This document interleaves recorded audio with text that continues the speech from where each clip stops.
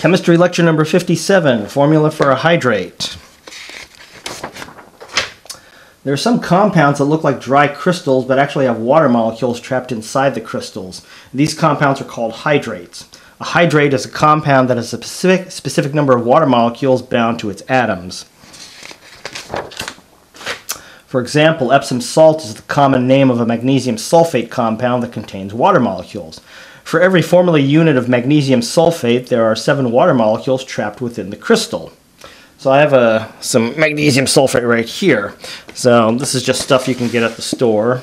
And there it is. That's magnesium sulfate. It's just a white crystal. And it looks dry, but there's actually water molecules trapped within the crystals. All right. To indicate that there are 7 water molecules attached to the magnesium sulfate, we write magnesium sulfate and tack on 7H2O. We separate magnesium sulfate and 7H2O with a dot. The formula looks like this: magnesium sulfate dot 7H2O. And this compound would be called magnesium sulfate heptahydrate. Hepta prefix means 7. If there were say 3 waters, then it would be trihydrate, and if there were like 2 waters, it would be dihydrate. If there were 6 waters, it would be hexahydrate. So the prefix tells you the number of water molecules that are attached. Hydrates composed of ionic compounds and water can be heated to remove the water and leave behind the ionic compound as a residue. The residue weighs less than the original hydrate. The difference in mass allows us to calculate the amount of water attached to each formula unit of the ionic compound.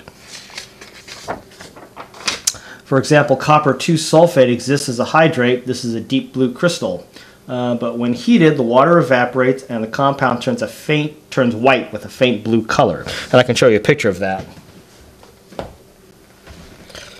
So these 3 photographs right here show copper sulfate. Here's the hydrated form, has a blue color. And then when you start to heat it, the blue color starts to disappear and the water is evaporating. And then when all the water is finally removed from the hydrate, it has sort of a white color.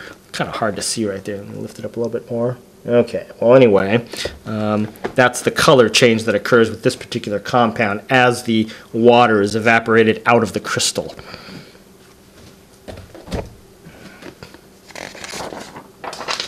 The steps used to calculate the formula of the hydrate after being heated are as follows. You find the mass of water evaporated and the mass of the remaining residue, and you convert these values to moles. Now sometimes in some problems they already tell you the mass of water and the mass of the remaining residue. Other problems you have to calculate both of these. Anyway, the second step would be to divide by the smallest number of moles to get the ratio of ionic compound residue to water. And then you write the formula of the hydrate with the number of water molecules in front of the H2O. You put a dot between the ionic compound formula and the number of water molecules. All right, so let's do a problem to explain what all these words mean. 2.49 grams of blue hydrated copper sulfate are heated. After heating, 1.59 grams of white anhydrous CuSO4 remains. What is the formula for the hydrate? What is the name of the hydrate?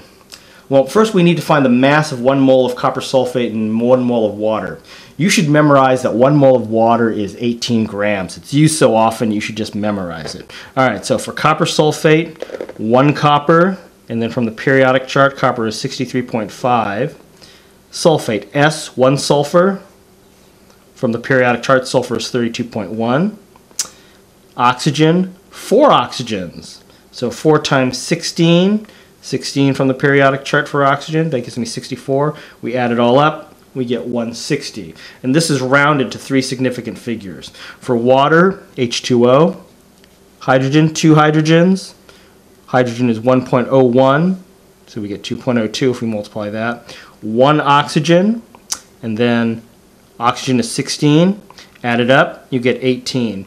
And then these molar masses are rounded to 3 significant figures. All right, so we have the molar mass of copper sulfate and the molar mass of water. We're going to take these values onto the next page, right here and here. Now the next thing we're going to do is we're going to figure out how much water was in the crystal. They tell you the total mass of the crystal, which contains the water, is 2.49. So this 2.49 represents the copper sulfate combined with the water. And then the mass of the copper sulfate by itself after the water has been removed is 1.59. So if we subtract these two, that'll give us the mass of water. So we have 0.90 grams of water that's trapped within the hydrate crystal. All right, notice this is two significant digits. Now what we're going to do is we're going to take the mass of water divided by 18 to get the moles of water. We'll take the mass of the copper sulfate and divide it by 160 to get the moles of copper sulfate. So here we go. 1.59 grams of the copper sulfate divided by 160 gives me 0.00994 moles of copper sulfate. And then 0.9 grams of water divided by 18, that gives us 0.050 moles of water. So that's how many moles of copper sulfate and moles of water that's in the hydrate crystal sample that we have. So we're going to take these values and we're going to divide them by the smallest number of moles.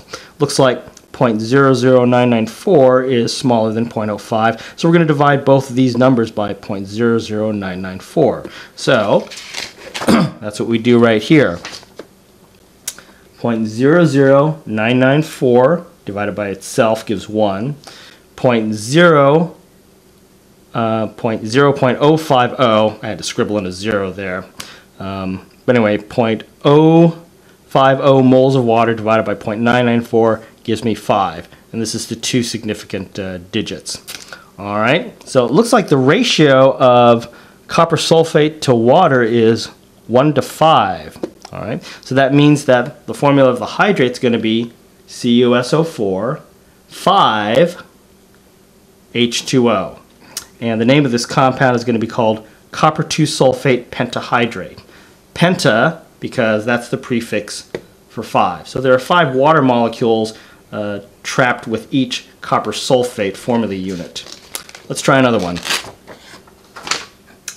10.41 grams of hydrated barium iodide is heated. After heating, the dry sample has a mass of 9.52 grams. What is the formula and name excuse me, of the hydrate?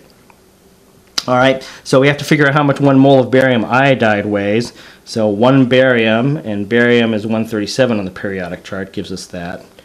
I2, 2 iodides, 2 times 127, that's off the periodic chart, 127, it gives me 254. Add it all up, 1 mole of barium iodide is 391 grams per mole. And then 1 mole of water from the previous problem is 18 grams per mole. This you should just memorize. All right, so now that we have the molar mass of each compound, let's figure out how much water we have trapped in the crystal. So 10.41 grams of the hydrate, so this 10.41 represents the combined mass of the barium iodide and the water. And then the barium iodide by itself is 9.52. So this is the barium iodide that remains after the water has been removed. So if we subtract these two, that gives us the mass of water that's been evaporated from it. All right, so we now know that the mass of water is 0.89. We know the mass of barium iodide is 9.52. We'll take 0.89 divided by 18 to get the moles of water, and we'll take 9.52 and divide it by 391 to get the moles of barium iodide. So that's what we do in the next step. 9.52 grams of barium iodide divided by 391 gives us 0.0243 moles of barium iodide. And then 0.89 grams of water divided by 18 grams of water gives 0.049 moles of water. We now look at these and see which one's the smallest one. Well, 0.0243 is smaller than 0.049, so we're going to divide both of these by 0.0243. If we do that, 0.0243 divided by itself gives 1, and then 0.049 divided by 0.0243 gives 2. And then, so it looks like the ratio of barium iodide to water is 1 to 2. There are 2 water molecules attached to each barium iodide formula unit. So the formula of the hydrate is going to be BAI2.2H2O. And the name of the hydrate is barium iodide dihydrate. The di because that's the prefix for 2. All right, so there's our formula and there's our name.